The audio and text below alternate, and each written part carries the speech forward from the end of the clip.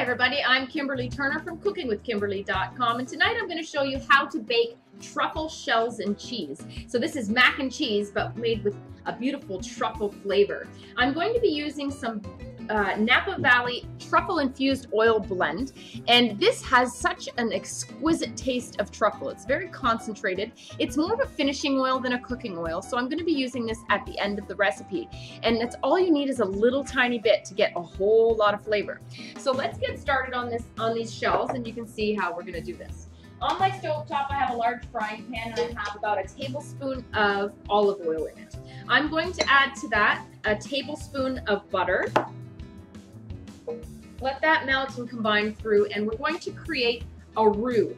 That's going to help us make a beautiful cheese sauce for our shells. So I'm using some large shells today. This is 900 grams of shells, and that's what these guys look like, okay? So you could use any kind of shaped pasta you want, the short kinds. You can use penne, you could use fusilli, you could use macaroni, you could use whatever it is you like, okay? I have a large pot on my stove top with about a couple teaspoons of sea salt and a bay leaf. It has come to a boil, and I'm going to get these guys boiled up, okay? So into the water they go. That's a whole large bag. Bring that pasta back up to a boil and then turn it down to a simmer and let it go until it's an al dente texture. We're going to be adding liquid to this, and it's going to be a baked pasta in the oven. So you don't want to have it too mushy now. Some people like really, really soft pasta. I like mine pretty, al dente. So I'm going to just leave them on the more hard side. Then you're going to put the sauce on. It's going to kind of absorb a little bit more liquid. So don't fret if you underdo it a little bit. I love using shells for mac and cheese because they have a tendency to really scoop up a lot of cheese inside of them. They're just a nice shape to hold a bunch of sauce. So we're going to be adding flour to this, and we're going to make a blonde roux, a very light colored roux, because we're using cheese and it's going to be truffly. I want it to be all a light color, okay? So we're going to use a blonde roux, which means it doesn't have to go very far. What you want to do is just cook out your flour. So you're looking to use equal parts oil or fat to flour. So I have the butter and the olive oil, and I'm using about a third of a cup of flour. I like to make my roux a little bit thicker, on the thicker side. Some people like it really runny as they're cooking it. I like mine to be kind of like a paste. Roux need to be babysat. You don't want them to burn, and you don't want things to be clumpy. So make sure that you could evenly mix the flour and the oils, so there's no lumps or clumps. Once I get it all combined, I like to kind of even it out on the bottom of the pan and let that flour taste cook out of it. A couple minutes. Don't let it burn, don't let it stick. I'm going to do a preliminary seasoning. We're going to also finish seasoning it at the end so that you can have a good taste and know exactly what's going on. So I'm just kind of giving it a foundation of flavor. I put about a teaspoon of freshly ground pepper, a couple dashes of cayenne pepper, and a little bit of sea salt.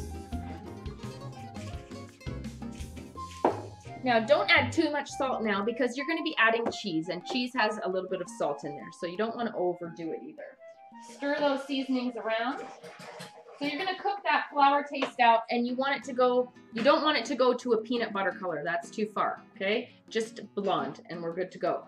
Now let's talk about liquids. You're going to start adding liquids slowly but surely, a little bit at a time, like maybe a third of a cup at first, and then you're going to mix it in completely with this roux going on here until there's no lumps, no clumps. Then you're going to add a little bit more, and each time you add a little bit more and combine it, you can add more and more and more.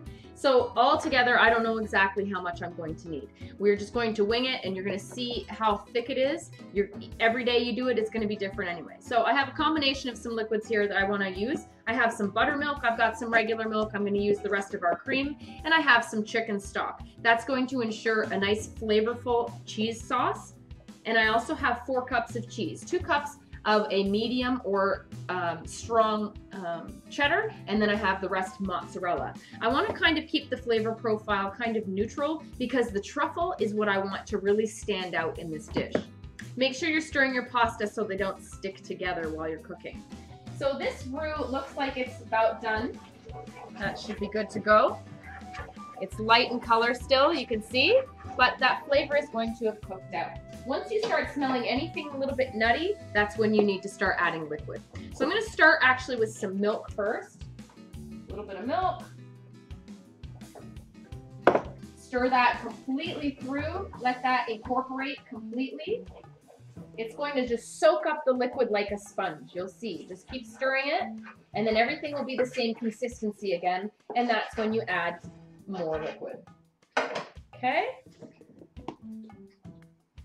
Surprisingly, buttermilk only is 1% milk fat, which is actually less than what most people drink milk-wise.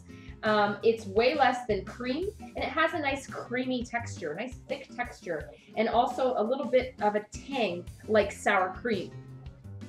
That's going to be nice in here.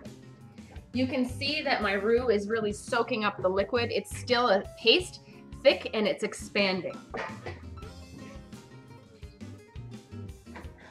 Each time I'm adding just a little bit more liquid.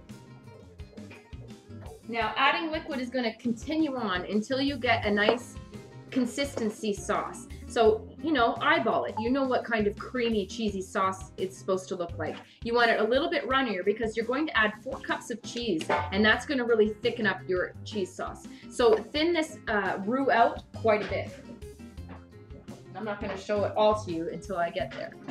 All right, I've probably added 3 cups of the buttermilk and the cream and the milk all together, and I'm probably going to add 2 cups or so of the chicken stock.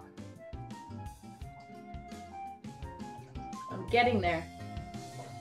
My sauce has really increased in volume.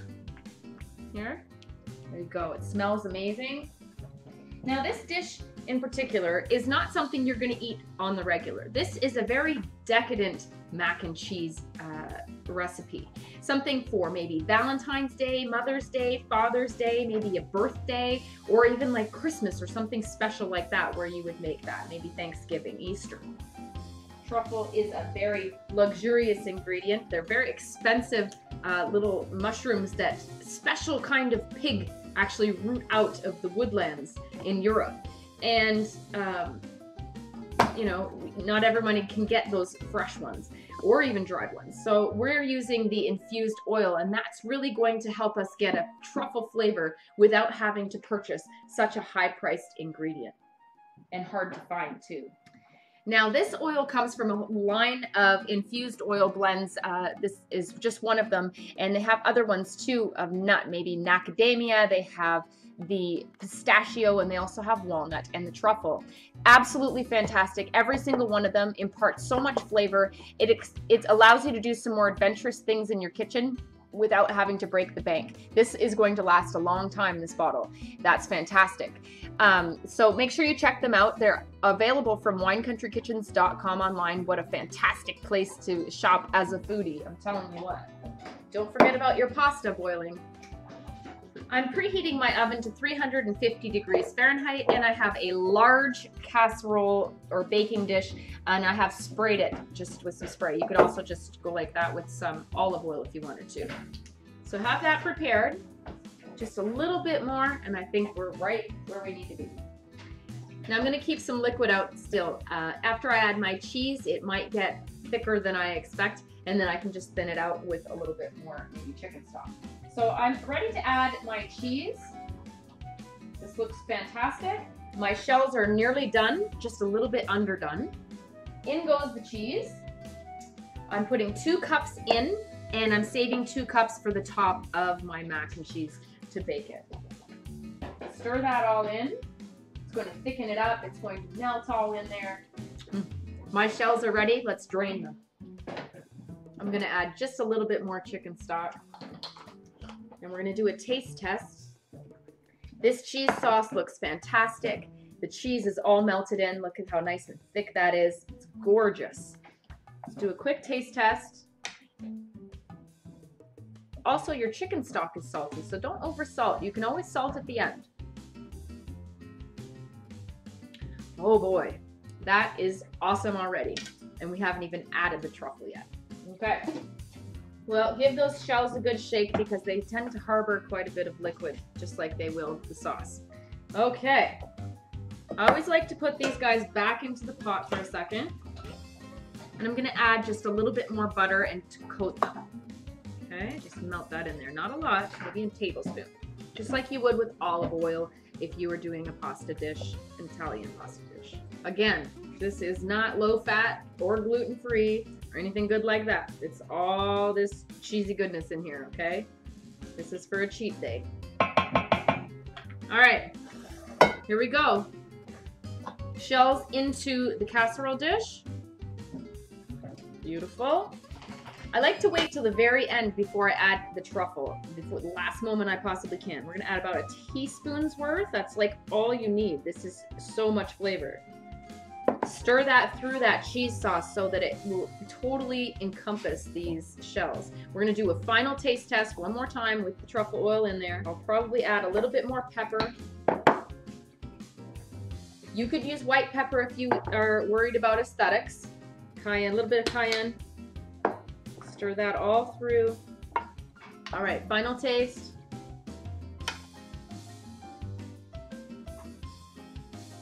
Oh, that's delicious. Okay, that tastes fantastic. Mom has approved of it, and we're ready to do this. So pour your cheese sauce all over your shells. Don't waste a lick of this. This would also be a great dish for tailgating, something special, a more upscale tailgating party. Maybe you're watching polo or cricket on TV.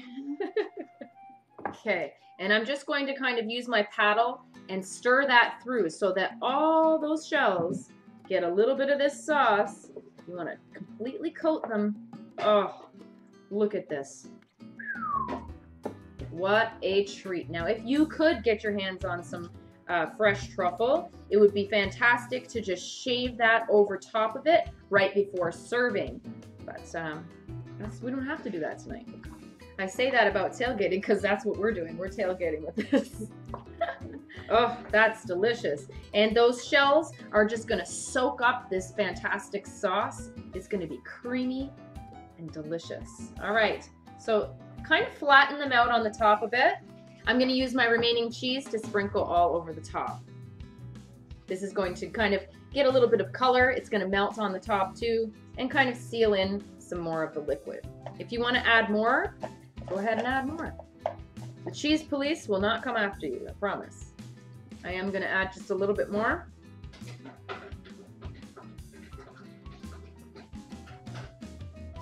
Ooh. I would be really happy someone made this for me for Valentine's. All right, into the oven it goes on 350 degrees Fahrenheit for about 20 minutes, okay? And oh, this looks awesome. Look at that. Oh, come on. You want that sauce to kind of have absorbed into the pasta, as well as that cheese to melt and get a little bit browned and bubbly on the top too.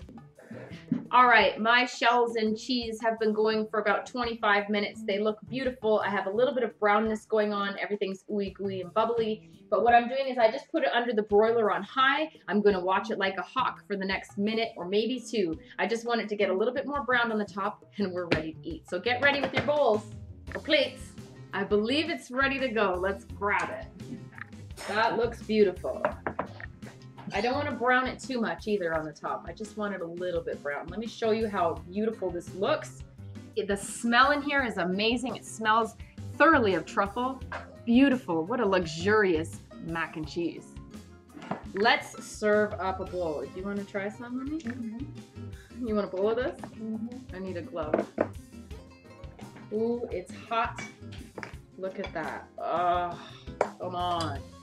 All this gooey goodness. Are you kidding me right now? Look at that. Look at this glorious side dish, whether you're using it as a side dish or as a main. Who knows? You might be vegetarian and this might be like a whole entree. Awesome stuff. You've got the little brown bits of cheese, this ooey gooey goodness in here. The rest of the shells are nice and creamy. Look at that. Ooh. I'm gonna take a bite of these and then give it to you. Oh, Mom. Oh, you're gonna like that, Mom.